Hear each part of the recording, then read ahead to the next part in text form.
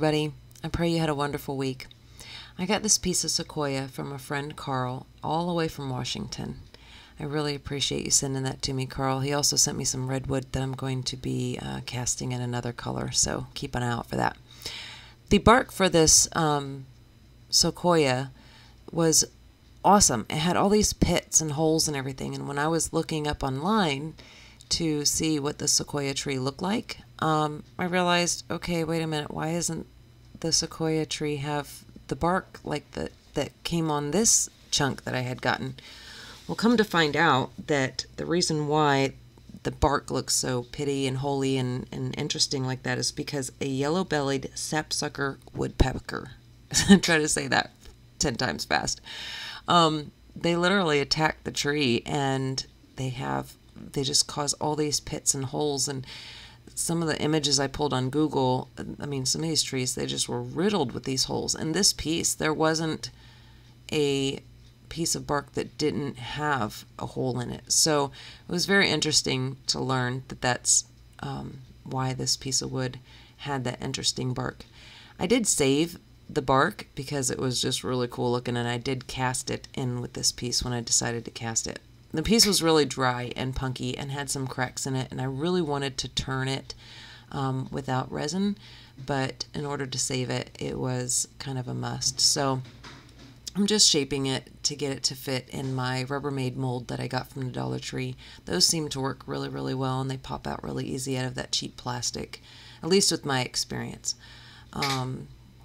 So I'm going to cast it in the 3-to-1 total boat with rose color and the silver pearl, I think it is. Those colors are in the link in the description below, with the interference purple, or interference violet, sorry, in both of the colors. That's what kind of gave it that purpley, you know, it looks really, really pink when I poured it, but you'll see in the final piece it looks more purple. So anywho, I did have to do a second pour on this one, which I did not record the second pour. I just ran out about 7 to 8 hours later and dumped some more resin in there and did a little bit of a lighter color and a little more swirly going on with it, and threw it back in the pressure pot so that way I would have it ready for the weekend. So I'm mixing it all up and just going to dump it in and put it in the pressure pot. I fill my pressure pot to 50 to 60 pounds of pressure, and I know a lot of them recommend not going over 60, so just make sure that your pressure pot can handle that kind of pressure. The reason why I put 60 in is because mine has a really, really slow leak, so it doesn't stay at 60 very long. By the time I come back up to the shop later on, it's like at 30. So, but it's enough pressure to get the air bubbles out. I don't have any problems with it at all. It seems to work just fine. Right now I'm looking around for something to hold it down because it's floating.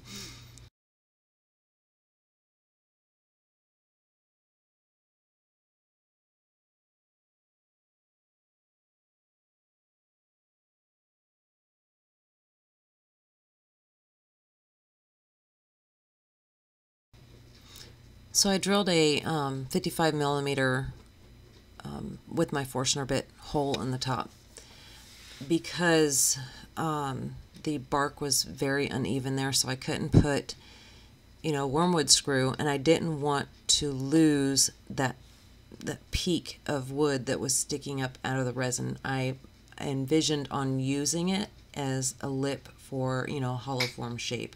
Didn't know exactly what shape I was going for, because with resin pieces you kind of just, you want to have just enough resin in it and just enough of the wood so you can actually see the wood, and I really, really loved the look of this wood. So I was honestly more interested in the wood and having the resin just fill in those areas where I just was lacking in that. So that was kind of my thought process by casting it that way. And I know there's a lot of resin that is getting taken off, but I don't have, you know, a million different size molds to get it to the exact shape that, you know, or down to the, I guess, the exact size or whatever that you want. You kind of just throw it in there and hope that you get enough coverage of resin, usually is the issue, and get enough of those cracks and those punky areas, because the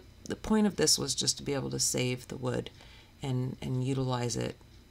And, you know, anyways, the negative rake scrapers work really well on this, except for when you're impatient and you can't turn very fast because it's so, you know, wobbly. I just chose to go ahead and go at it with my my bowl gouge, and it does chip out when you do that, when you go really fast with your bowl gouge. But I knew I was going to be taking a whole lot of that off.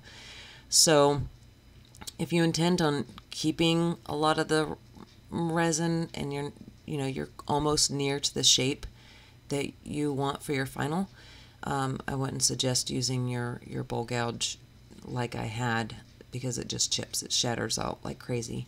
But I had planned to take a lot away, so that's why I just went ahead and risked it with the, you know, chips flying everywhere. Of course, my camera was acting up and decided to take a ton of photos instead of doing a video.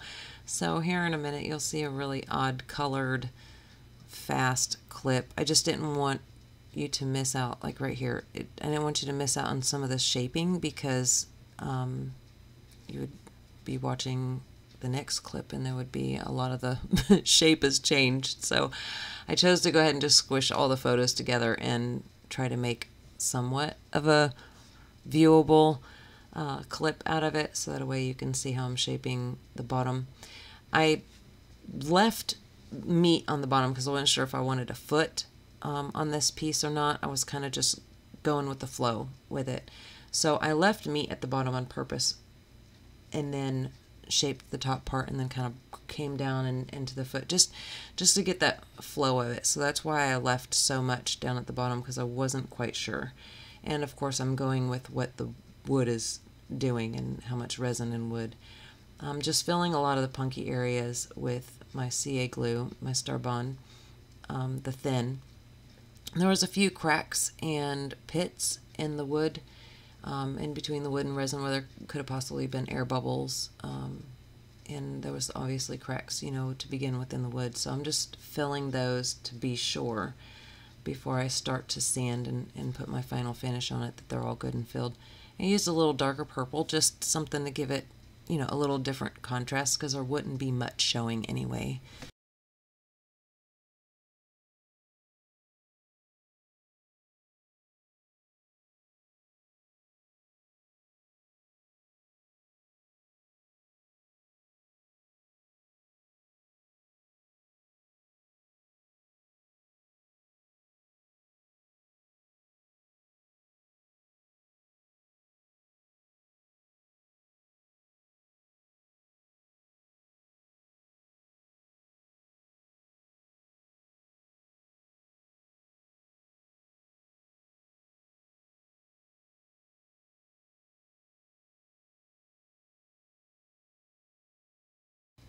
Now at this point, I have to be honest, I was getting very excited because the piece was, you know, working out the shape, that, you know, just everything was flowing, and the lip for the opening of the vessel was exactly like how I was hoping. I was hoping I wouldn't have to take any of that off. I really wanted to showcase that live, kind of like a live edge, you know, lip for the hollow form.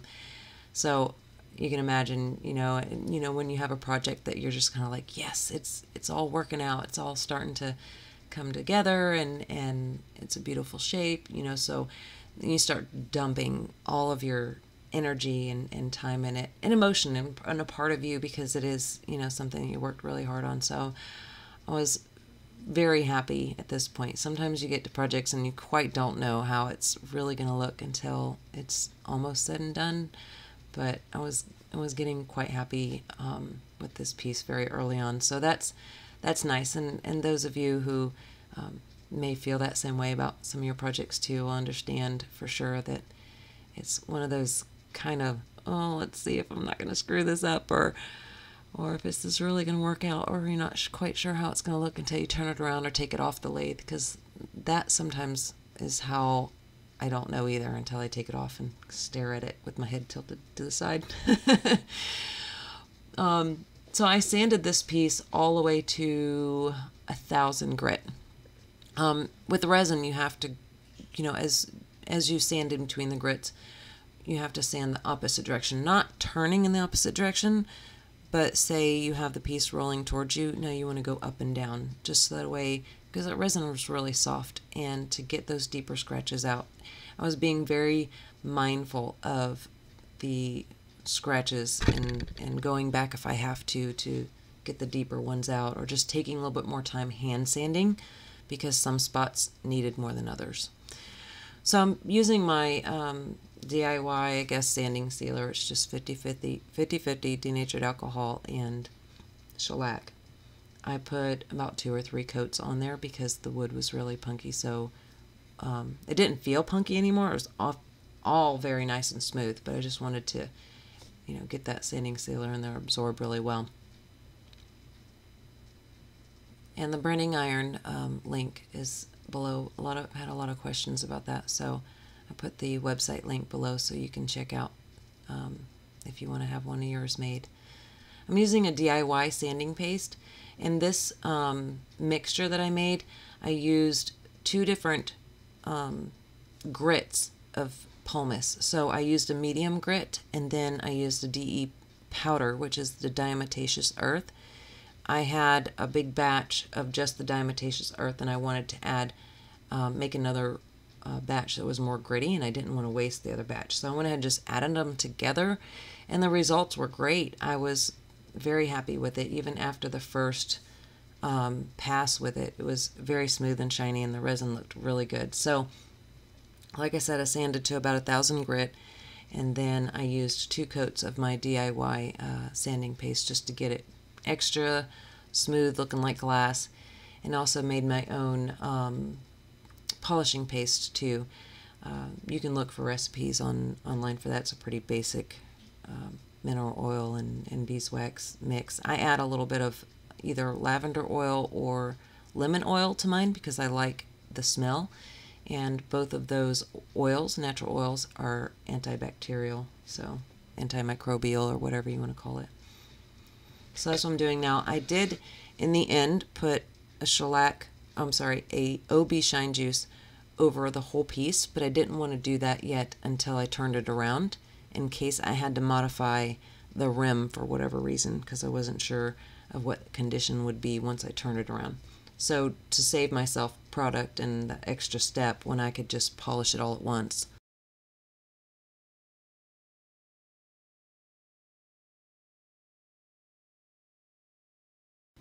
First, I'm establishing the rim and making sure that, that can be done, and I don't have to take it off. You're being very, I guess, patient would be a good word for with the rim, because I really wanted to keep it on there. I had a few pieces of resin and tape that was stuck on there, but I was able to just take them and pull them off with my finger, and the one chunk of resin that was stuck on the bark, I just sanded it down so it just blended perfectly with the rest of it. Taking my 55mm Forstner bit and hollowing out as much as I can. The Easy Wood hollower worked really well on this, but I do need to get a new blade. And I say worked really well is because it reaches in there. I want to warn you that punky woods do not like scrapers. It doesn't matter if it's negative rake, any kind of scraper. It just, at least with my experience, it doesn't. It literally just rolls that stuff out, and it's like a wood chipper is inside of your piece. Sorry, I have really funny ways of explaining things. I just don't know how else to explain sometimes. It really worked well getting into that rim, and it needs just patience because you can't take a ton at once. It's just back and forth, back and forth, back and forth, these passes, and every once in a while I'd try to reach in there with, a negative rake scraper, and it wasn't cutting anything. So this carbide worked excellent because nothing else that I could reach in there was doing it at all. As punky as it was just real awkward to try to cut in that hole for one and for another, because it was still wobbly because of the out of balance that's going on with the resin and the wood, I assume. So I couldn't really turn very fast because of it just wanted to vibrate, and that vibration isn't good when you're trying to cut punky wood, because then you're beating wood out of it. So I'm using a mid-size carbide rougher to get and to take out, because this took out a little bit more material at once. I was able to versus the hollower. So I was just switching back and forth, trying to clear out some more material and then get in there around that lip. It's not hollowed out really thin. For one, I don't have my hollower wouldn't fit any further. So whether I wanted to or not, it wouldn't have mattered. Plus the wood was very punky, and I just was afraid that if I went too thin, you know, I just didn't want it to crack or make it to where it wasn't as stable. So that's why I didn't get it too terribly thin, but it's probably about, it's a little less than 1/2 inch. I measured it.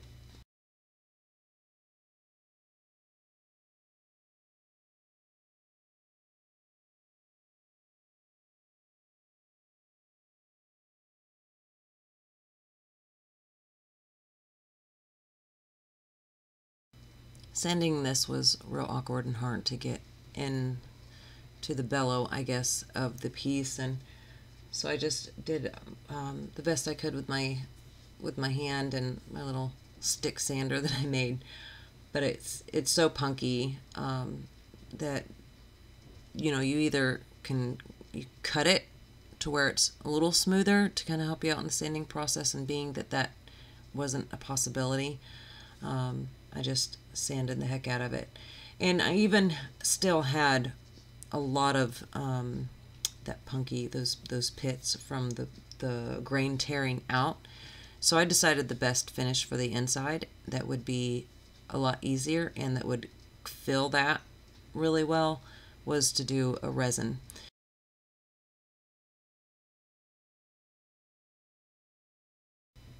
I'm just going over it with my DIY abrasive paste to get the scratches off from around the rim and places where I couldn't reach when it was turned around the other direction, and getting that top surface at the top of it all smooth, and then I'm putting the polishing paste over the whole thing before I put resin. I didn't put the OB Shine Juice on until after the resin was all said and done.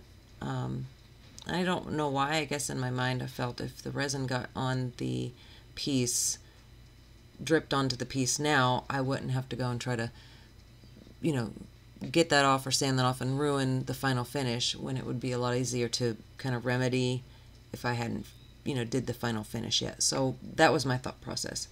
I'm just using a foam brush. I wish I would have, you know, had some better brushes at this time, but I couldn't find them. It was kind of cool in my shop, so the resin was just thick and really hard to get spread out, so I just have this mini hair dryer that I keep in the shop. It has a cool setting on it as well, so I just have it on warm to help loosen it up.